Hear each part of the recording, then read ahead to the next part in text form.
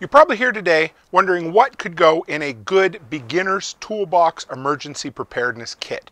It might be for somebody who just moved out on their own, might be for a teenager who's getting ready to move out on their own, or it might be somebody who just is completely unprepared in life and you'd like to put something together. So today I'm going to show you what we put together for our adult kids this year at Christmas as a beginner toolbox and preparedness kit.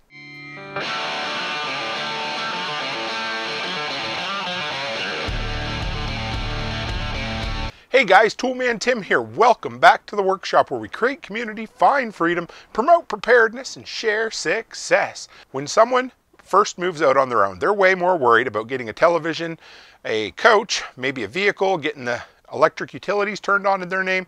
They're not worried about what am I going to do if the power goes out, or how am I going to hang a picture on the wall. Plus, when you're new, living on your own, you're usually on a fairly tight budget. So we have 3 adult kids that we thought, you know what, it's time we put something together like this for them. Here were the requisites. These are the things we chose. We wanted decent quality, we wanted relatively inexpensive, and we wanted to cover as much area as we could in less than 10-ish items. So we put together a tool bag and emergency power outage kit. So let's dive in. So the first thing we got, this was kind of the heaviest, the largest item in it. I wanted a small socket set. So here's what I did. All of these are based on Amazon reviews. So I went on and looked at which products were reviewed the best from the community, the overall usefulness of each tool, and the inexpense of the price, so we could get as much as we could for them. So this one I went with a 1/4 inch and a 3/8 inch socket set. This has 40 pieces. It's made by Apollo, and it was like $29.99 Canadian, I believe, so it wasn't that expensive. I decided I wanted to keep it small so it could fit in this tool bag. This is what we started with. We didn't buy anything real expensive. We wanted something that didn't look, you know, super tacky and nobody would mind throwing it in their vehicle or keeping it on a shelf somewhere at the house. So we went with this Inco Super Select tool bag, dirt cheap, but the reviews on it were really good. So this was the first one we put in here. Everybody needs a socket set, whether you got to tighten or loosen something. So we started out with the, like I said, Apollo 1/4 inch 3/8 drive socket set, 40 pieces. So that fits in the bottom. It was the heaviest item by far. Everybody needs a multi-bit screwdriver. I really like the Milwaukee, but we decided to keep the price down a bit. I've had recently pretty good success with the CRAFTSMAN hand tools as well. We went for the 7-in-1 CRAFTSMAN multi-bit screwdriver, not super expensive. There'll be links to everything below, but I wanted to show you. So, you know, everybody needs one in a drawer to tighten or loosen a screw. You're always looking for one, and the best I can think for a compact tool bag is a multi-bit screwdriver so that you don't have to carry a whole set of screwdrivers. Next was my wife and I debated for a little while, probably more than they should, but probably as much as a tool review guy would, what would be the best all-round type of pliers. Needle nose are great, linesman cutting pliers are good, but I like these slip joint pliers the best. So we went with a 2-pack, so you'd have a small pair and a big pair. We probably could have went with just a single medium set, but this pack, the 2-pack with CRAFTSMAN, was good. This lets you do everything you need to do with it. They're well built. They're an 8-inch and a 10-inch kit, and they'll fit, once all this packaging's off this stuff, it'll fit down in and allow us to zip this bag completely shut. So then, of course, what is the next thing? Well, a CRAFTSMAN hammer every single time. This is what you're going to need. Now, I wanted something durable enough, so I didn't go with a little chintzy 12-ounce hammer. I didn't go with my big 20-ounce hammer. I thought a good in-between would be a 16-ounce hammer. And honestly, if you treat this well for around the house, it's a fiberglass handle made by CRAFTSMAN. This thing's going to last forever. And it was under 10 bucks a piece Canadian. So American is probably like $1.50 or something. So that one gets thrown in as well. Then one more tool kit, and you're going to wonder why this is in here, but this is a set of DEWALT bits. So it has that 1/4 inch hex shank on the back. It'll fit in perfectly with the multi-bit screwdriver, but one item I don't have here yet is a drill driver combination from DEWALT. We picked up just a little individual drill driver with a small battery that's coming for the kids as well. We went a little all out with that one because I love having it. You could go with something a little less expensive, like a cordless screwdriver if you wanted to. Black & Decker makes them, CRAFTSMAN makes them, DEWALT, Milwaukee make them. But we went with this. Once this is opened up, it's going to fold over. It's a clamshell style. It'll fit down in that bag perfectly. And the only thing that you'll have to worry about is the drill. And we wanted them to have something, and of course I'm a DEWALT guy, so that's what we went with. So that's the end of the tools. So that basically will do any of your kind of household issues. Anything that, you know, the budding handyman, handywoman, and anybody who just like, you know, I'd like to tackle something.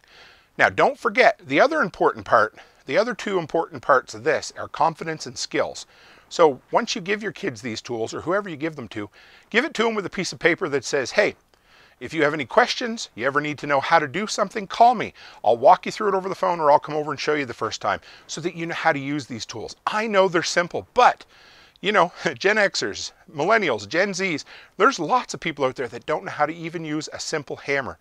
So that's that. Now, next was a power outage kit, and we decided to combine these two. We may expand one down the road, but this was all about being prepared for both emergency preparedness and preparedness, home repairs.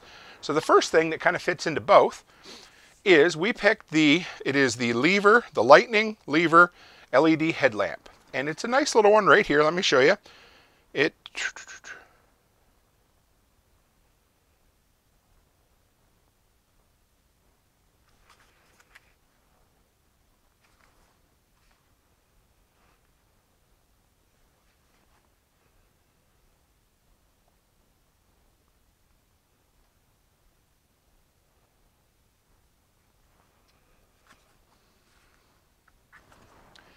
So the first real blackout or emergency preparedness item we picked for him was this lightning lever headlamp. Now, I love the Coast ones, but they were just a little too expensive to get everything we wanted for the kids. We kind of had that $100 Canadian budget. So these were well reviewed, they were dirt cheap, and any headlamp is better than no headlamp in a power emergency. So get them some batteries to go with it. Tell them to keep it in their nightside table just in case. But this is great if you need to change a tire on the side of the road, if you need to, you know, get around the house in the dark, or if you need to navigate during a power outage. So we went with something small, compact, that would work on the next item we got here. And this is the EBL charger and battery combo. So first thing we did, let me open this up and show you. We wanted something, I wanted to get them both batteries and a small charger. So let me open this up. So this here is an interesting little charger from EBL. It'll charge 4 AA's or 4 AAA's, but the cool thing is it is a USB-C or USB micro right there. It's not a plug-in-the-wall charger. It comes with a USB micro cable, of course, but what I like about this is everybody's got AC adapters. Everybody has USB hubs at home now for charging their smart devices. So this is just another item that you can plug in doing that. And then with this came 8 AA batteries. The only thing we didn't get the kids were a few AAA batteries. We had a budget, we'll add to it next year, but I wanted them to have an unlimited supply of batteries because that is something you can always use for anything. So we have this. So now anytime, you know, if they need to put them in their headlamp, they can charge it up. If they need them for any device in the home, they always have rechargeables because that's the last thing, you know, a 21-year-old, a 22-year-old moving out on their own the first time is going to think about buying is rechargeable batteries. They're going to go and get the cheapest ones from the dollar store. They're going to blow up in something. They're going to have a bad day. So there's that. Now, the next one was the HS160 power bank. It's very similar in design, pull that back so it doesn't get a glare, to all of the Anchor ones that are out there. I went on, did a lot of research. This had a really high Amazon review.